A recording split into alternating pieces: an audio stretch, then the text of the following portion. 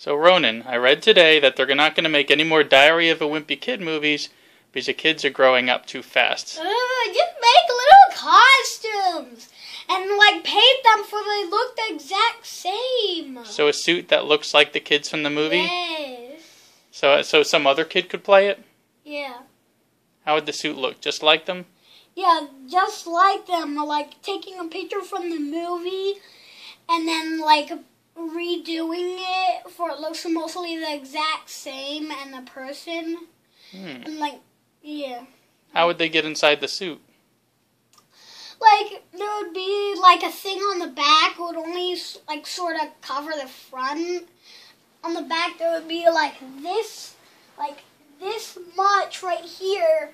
And you would get in through here. And this would be the part of the back. And then that's how you would get in the costume. You put a lot of thought into this, huh?